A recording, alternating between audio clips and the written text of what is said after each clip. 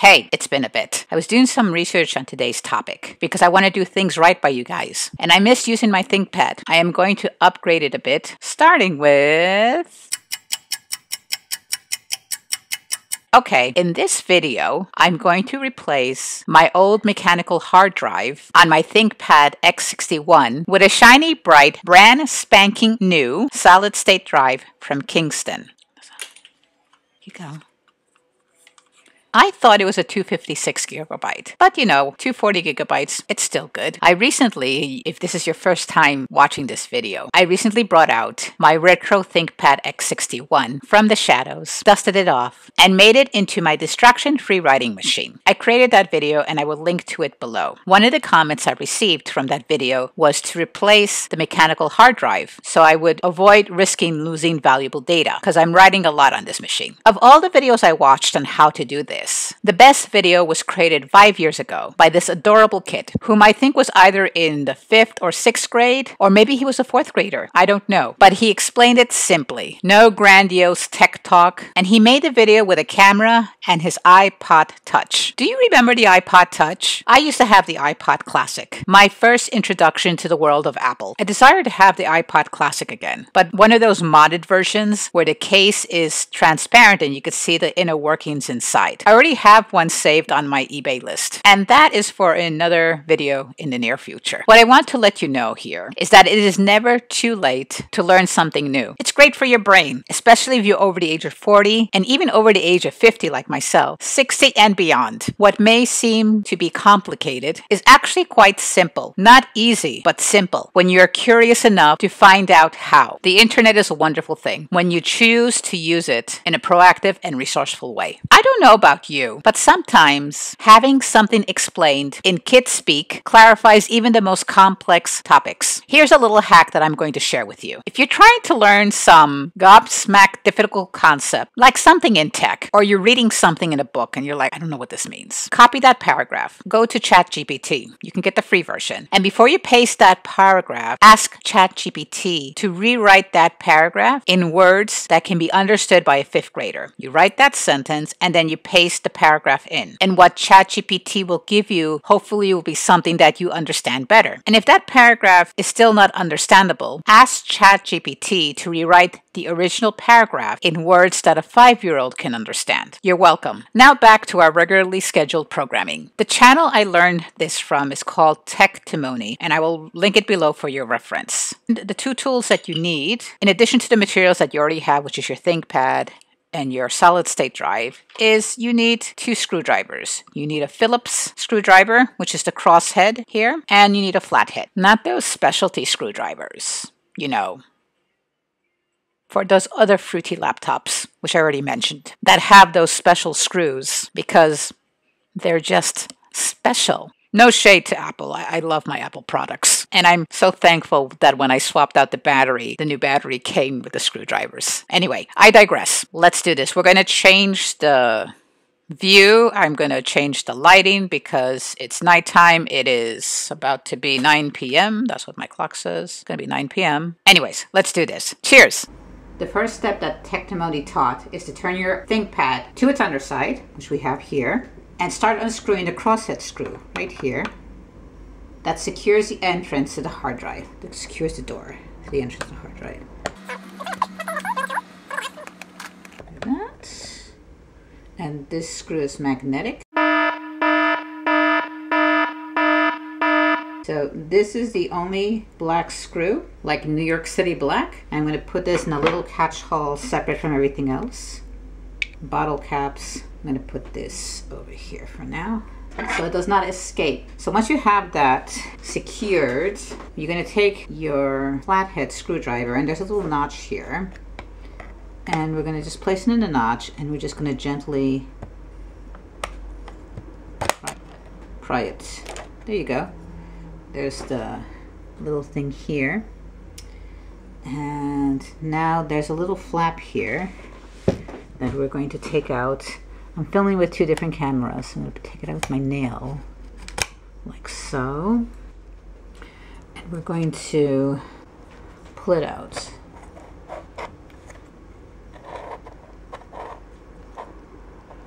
And I'm gonna crash into the camera. Wah!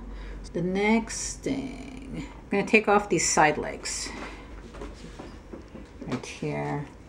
Take off this bracket, one bracket, and the other bracket. I hope it showed it on the side. Oh, we have to unscrew it. Duh. Oh, look, and it's screwed on the sides. Look at that. It's screwed on the sides and not on top. And one of the comments to this video was it was better to screw the drive to the sides because it makes it easier to pull it, take it in, pull it out. All right, I'm gonna unscrew the drive. You know what we're gonna do? We're gonna move this over a little bit, and I'm gonna try to sit down as I film this both and unscrew the old mechanical drive out. And I'm gonna try not to. There we go. There we go. Ready? And we will. Oh, we're also going to put this in a catch-all. We have a catch-all here. I will fast forward this.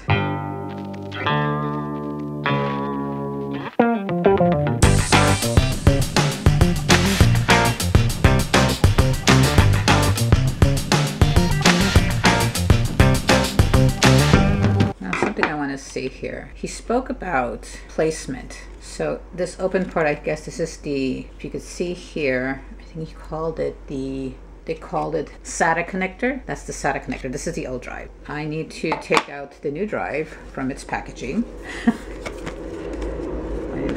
Why did I not have the foresight to take it out? Well, it's okay, it's easier to get out.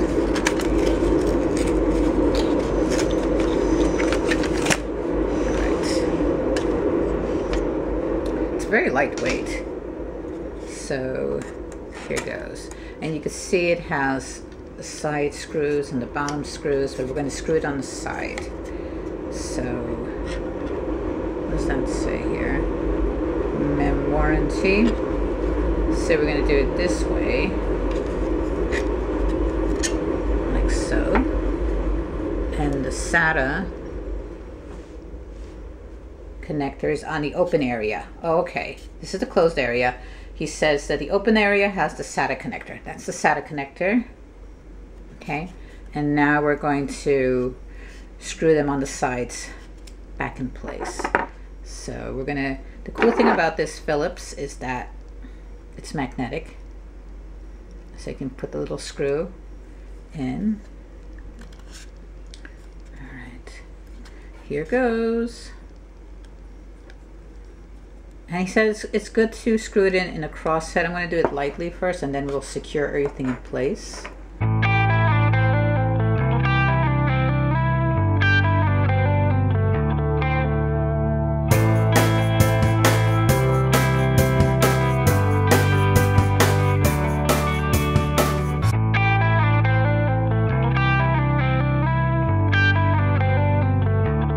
All right, so we have it in place. Back in the cage, the caddy, and we're going to put everything back in because I have a top camera, so we're going to put the brackets in place.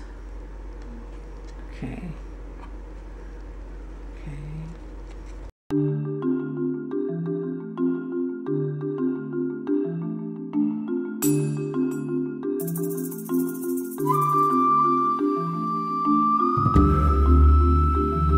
Okay, now we're going to put it back in this way.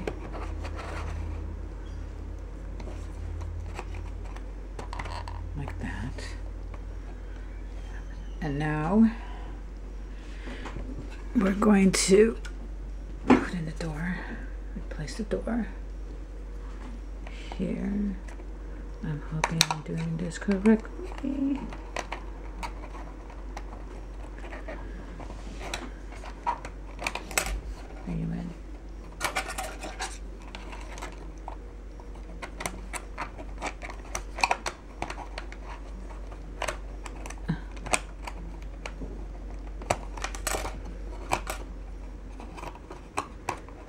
Why you no feet?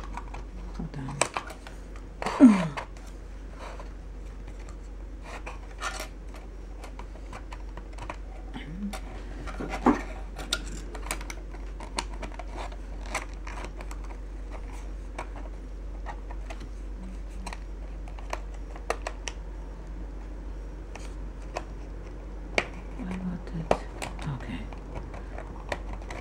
Ah! All right. Snap. You gonna feed, right? There you go. Okay. Oh. Are you still filming? Fabulous. Equally. All right. Oh.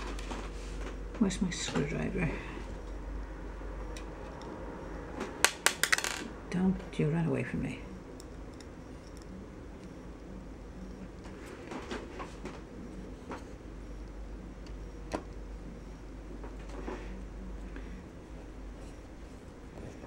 Okay. It's in. It's in. Oh my goodness. Very seamless. Okay, now we're going to check the BIOS.